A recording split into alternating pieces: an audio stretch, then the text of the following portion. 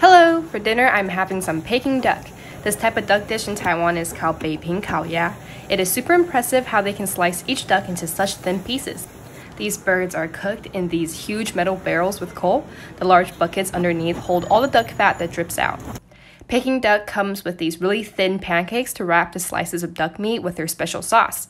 The sauce tastes like sweet soy sauce with a nutty flavor. I like to wrap everything like this.